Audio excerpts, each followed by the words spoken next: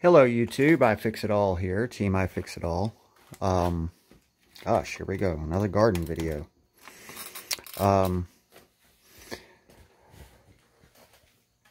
So we're going to get our own seeds, right? I noticed when I had my cherry tomatoes, I was getting, there's two areas. One section of where I have veggies, there was a volunteer cherry tomato that popped up in my strawberry patch. How that happened is because I have a big drum outside that we were composting, throwing scrap foods in over the course of the year 2021. I believe that works out right. So in spring of 2022, I took all that compost out of that 55-gallon composter drum, 55-gallon one. It was like half full maybe. And part of that contributed towards the dirt that I planted my strawberries in. And a volunteer cherry tomato plant popped up, and it's going gangbusters. Matter of fact, let's walk outside and take a look at it. It's very different than the cherry tomato variety that I have in the garden area, in our raised garden bed. Right there's our tomatoes, several varieties. Up here, this is a volunteer cherry tomato plant that has gone crazy. All right, so let's call this the strawberry bed cherry tomato plant. They're decent size, but there's something different about them. And they're just hanging in gobs. The plant itself has really, really good genetics. Now, if you're a seed collector or you're trying to learn how to collect seeds, think like that. Pick your most robust plant variety, and then include another tomato and maybe a third tomato in the mix with that. This will help the, I'm zoomed in again, damn it. Because notice, it's not just cherry that's in here. There's this tomato, and I don't know what this is. Kind of looks like it's threatening to be a beefsteak, but maybe not. So, when you save your seed back, you want to pick the largest one. And if you can't find another largest one, pick the next best one you can settle for, and then maybe a third one, and collect the seed from all that, dry it out, dry the seed out, use that for your seed next year. Now you're going to have to look up what is the lifespan of doing that. If you just pick one tomato and you use the seed from that for next year, and then you pick one of those tomatoes and use the seed from that for the next year, eventually you're not going to have any tomatoes because it cannot cross-pollinate. The genetics isn't there.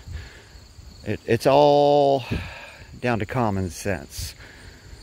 Don't inbreed your tomato plants like humans. So, that cherry tomato is we're seeing a cat fight here. Or are they playing? Guys, knock it off. Who's quit? George? Bookie? Break it up. Come on, guys. Quit. Quit. No. No. No. Spray them little suckers. No, Bookie! Bookie! God almighty. Hey! Guys! Hey! Bookie! Bookie! Quit! No! No! Family troubles. Gosh. Back to tomatoes. So this variety here, is everybody all right? Is everybody okay?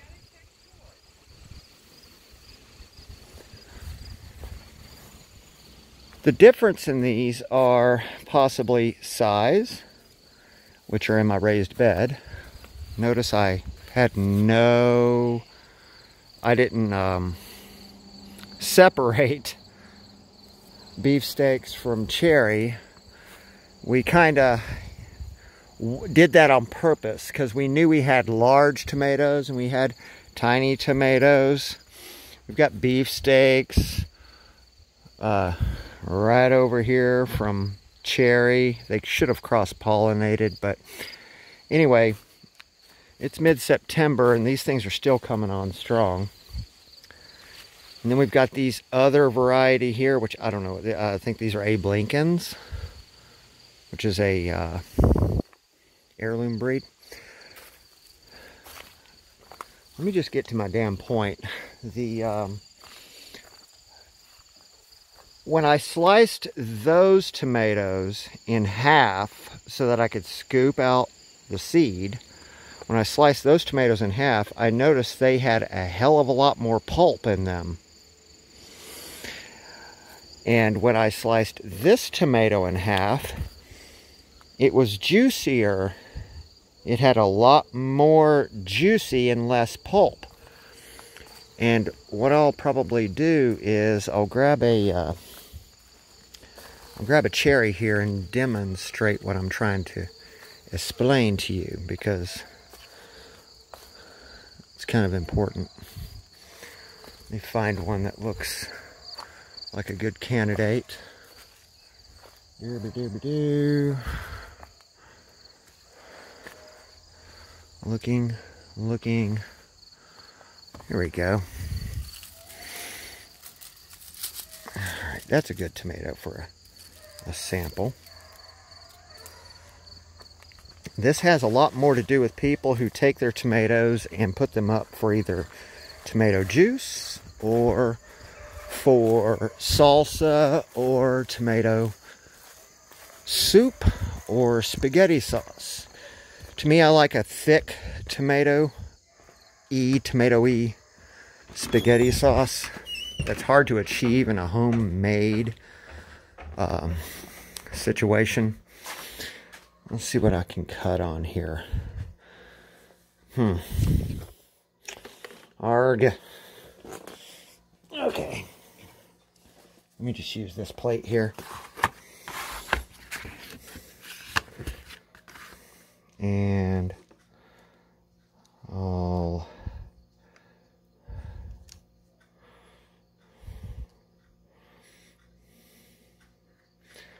show you what I'm talking about.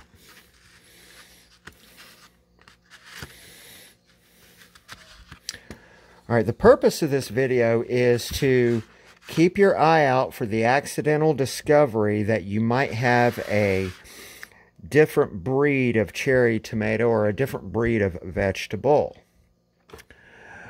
Which tomato has more pulp in it?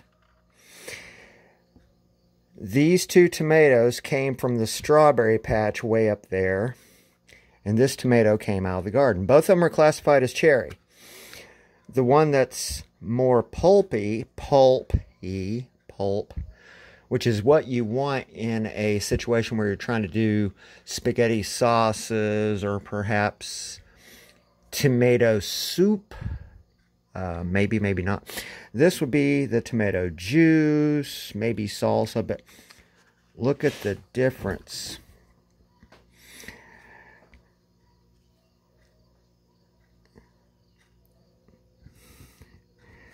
a lot more pulp in this variety than this variety. So I am going to personally, I'm going to put up seed from the garden. This, I'm going to call it juicy cherry. And then when I extract the seed from these guys, I'm going to call it pulpy cherry. I don't know what kind of cherry it is, but I do know that these volunteers that came up have genetically crossbred in such a way that they have become a good candidate for spaghetti sauces and what have you. Now, I think there might be a sacrifice to this, is that you probably lose in the quantity of seed. As you can tell, there's less seed here.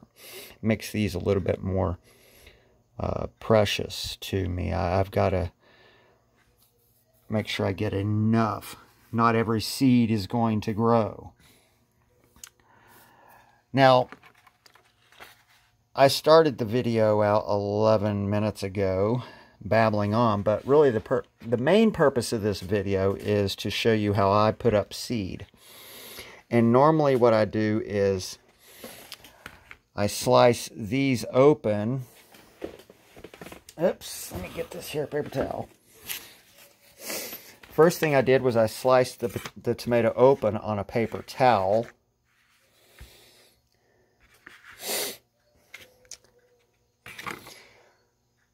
And I get the seed out, spread it out. Then I spread it out on half of this paper towel. Then I fold the clean side over, pat it down, try to absorb as much water as I can. And then I open it up.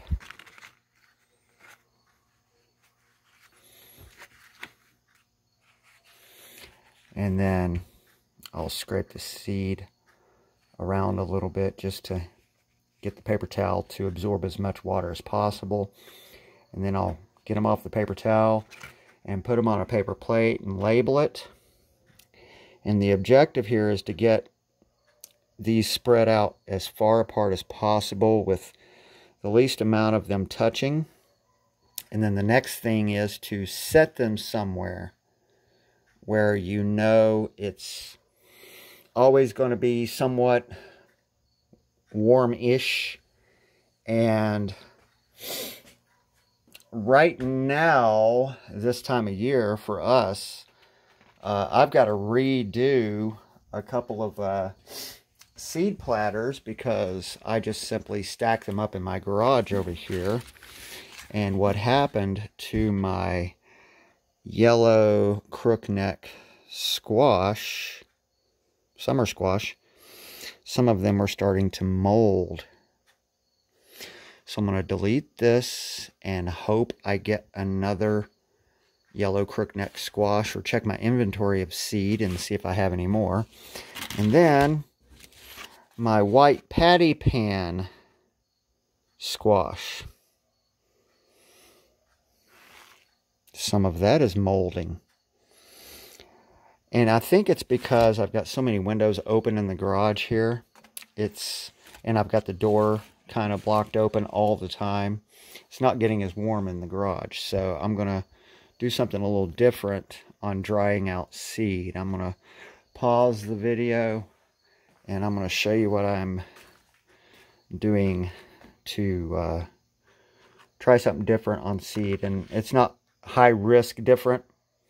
It's I know this will work different. So hang tight.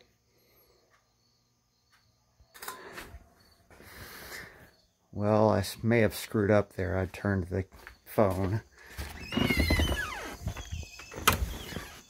So even though Gregory is a project right now, or Carmen Gia, what I do know is that it gets pretty warm in there, especially with the tarp up. But notice we have inside Gregory is our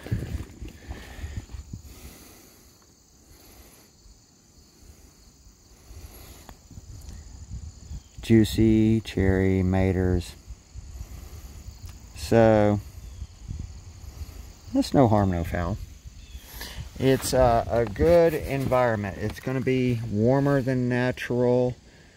The windows are rolled up, and I think that'll be a good spot for them. I could put them in the back of the Bronco, because nothing ever happens in the back of the Bronco. I could secure them in the trunk of my Cougar, because that's always going to be a warm place. I could also stage them up in the attic of the garage on a shelf, but I don't know if there's critters up there that might gnaw on them. But what I want to do is just dry them out differently, because on my garage I've been kind of keeping the door a little propped open because I felt sorry for cats. Anyway, noticing the difference in your vegetables is probably something you should pay attention to if you're going to be putting seed up. The juicy veggies are the hardest ones to control. You're always going to want a warm, dry environment to help evaporate that water off. And so that brings this video to an end. But you're waiting at, again, when you discover a difference in your vegetables, you may want to pause and think, okay, how do I work this to my advantage for the family for next year? Or how do I work this to my advantage for helping a neighbor out or sharing with someone else? All right, think like that, and you might end up winning over an ally over the long haul. See ya.